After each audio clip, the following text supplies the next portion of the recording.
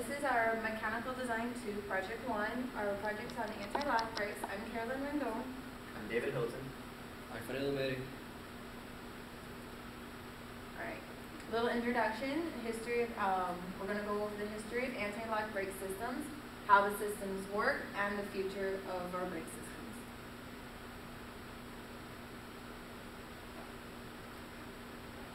A little bit about the history of the brakes. They were invented by this French guy in 1929, and the initial use of them were to prevent skidding on aircraft.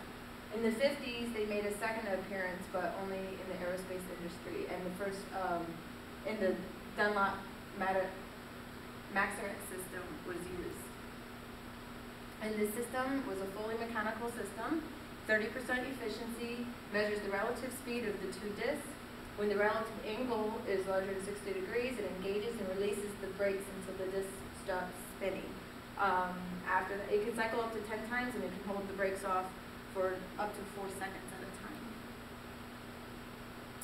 It was tested in the 1960 on 3 different vehicles. They used it in the Ferguson P99 racing car, Jensen FF, and the Ford Zodiac. They found that it was very expensive and unreliable, and discontinued using them at that point. In 1971 is when the Bendix Corporation introduced Shure brakes. This was the first time they used computers, and they had 3-channel sensor all-wheel ABS featured on the Imperial right here.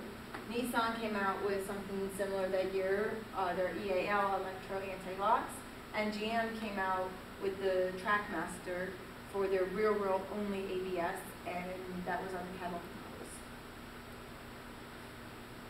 More history. In 1985 is the first year that they actually started installing them as a standard option, and then in 1988, BMW had the first electronic hydraulic ABS.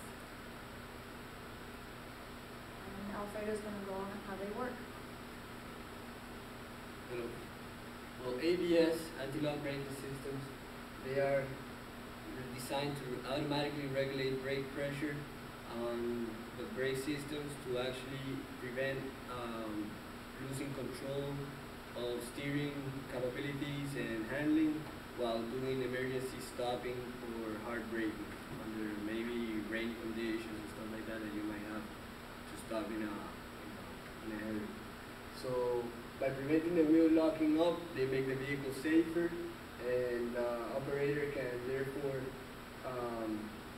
control the vehicle while stopping, maybe not in a shorter distance, but more efficiently, while being able to still maintain control of other things and focus on hazards on the road and preventing, all this that may cause mayhem later. So they do this while monitoring speed and throughout, and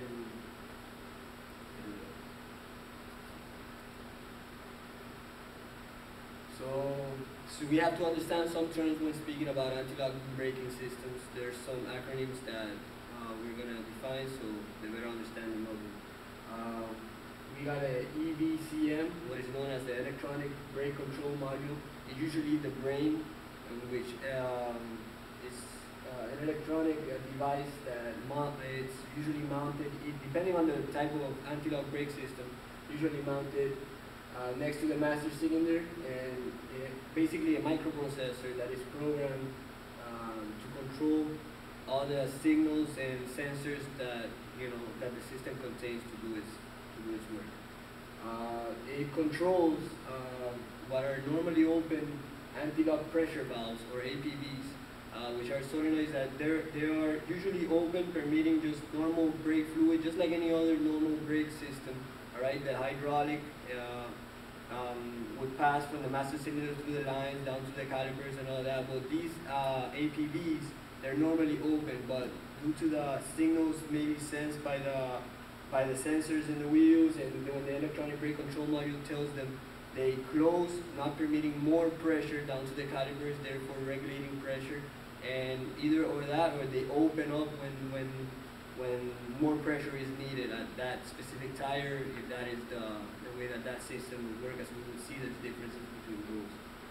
We have vehicle speed sensors that also, depending on the type of system, which we're going to go at after in a little detail, they have one per wheel, maybe one per just an axle, so we're going to see more variation on that, but they're the ones responsible to either monitoring the axle speed or the wheel speed to permit the EBCM know how fast the vehicle is going and what is the difference between the wheels, so it can prevent it off up front.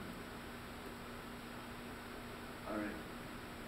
Like again, if you would compare an ABS system with a normal hydraulic brake, we have to say hydraulic because it uses brake fluid. It's not like other earlier braking systems which were purely mechanical. So if you would put a hydraulic brake system and an ABS brake system together, like to compare them, the ABS would have all the other parts that the normal hydraulic would have, but with these new mechatronic or electromechanical components that would assist into improving the efficiency of just the regular hydraulic brake system. It is also important to know that when an ABS system is not, when the vehicle is operating under very low speed, all right, and it is just like a normal hydraulic, since these open valves will stay open, and once you have like a hard braking scenario, that's when the ABS kicks in. We have different types of ABS. The one found normally on all of our vehicles, which is the one that we kind of like experience the most, since most of us drive cars, is the one that has the 4-channel 4-sensor anti-lock braking system. It is the most efficient because of how the name states it. It has 4 channels, therefore it reads signals from 4 different sensors, which each sensor is connected in a way to monitoring each wheel individually, its speed of it. All right, and then they also have a separate valve for each one of the 4 wheels, and since they monitor each, the controller monitors each wheel individually, it allows for maximum safe braking. The 3-channel, 3-sensor anti-lock brakes is found maybe on some pickup trucks or light trucks, which it's going to be just slightly less efficient than the 4-channel 4-sensor, but the front, which is where you have you need the most stopping control due to since the handling is also in that one right there. You have 2 sensors and two valves, so each one for the wheels individually, so it's very efficient in the front, but it can be just slightly inefficient in the rear because it's going to go off sensor that reads the rear axle speed. So for that sensor to kind of sense that that part of the system is going under lockup or skidding, it would have to be both wheels at once doing it, and you might have the situation of only one wheel kind of skidding, so that could be something that is not as efficient as the earlier one. We also have to look at the one that has just one sensor and one valve that's usually found on pickup trucks, and that one will only have it will have like a T-fitting maybe on the differential that will split into then each individual brake line that would go to each wheel, but it will only read through one sensor and will only activate, through that one valve. So the control module will have only one signal to work with, not different one channel. Now we're going to talk about the future. Okay, the future and evolution of anti-lock brake systems. Now, the ABS itself hasn't changed too much in the past 20 years. What has changed is where they've been applied and also the systems that they're incorporated into newer systems. One new place they've been applied is in motorcycles. BMW is one of the first companies to use anti-lock brake systems on motorcycles, but there's also other companies, Honda, Suzuki, which are doing it now too. It has the same quick stopping effects that it has in cars, but it has some added benefits. It also can help prevent falls and slides because it helps you maintain control instead of skidding out. They're not currently mandatory in the United States, but there is in Europe a law that might make it mandatory there by 2017 that all motorcycles must have ABS. BMW is going to be the first manufacturer to have it standard on all of their models. Okay, this is one of the new systems that ABS has been applied to. It's called brake assist.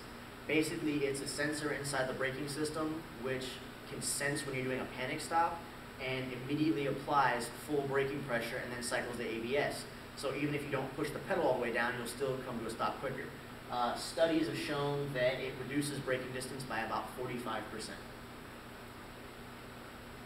Okay, and this is one of the newer systems on cars, is the electronic stability control.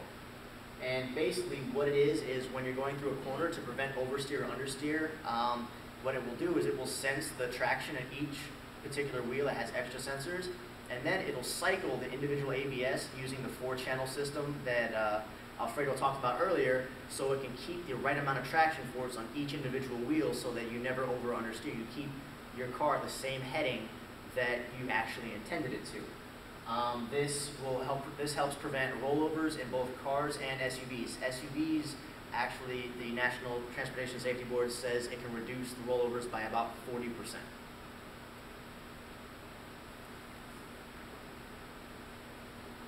So basically, as conclusion, we have found that the further we use and the further we develop an ABS system, the safer that our braking efficiency will be and our stopping power. Therefore, we think that this system has a lot of potential to other uses, not only cars, motorcycles, and again, the possibilities are endless. So basically, there's no stopping it. Thank you very much.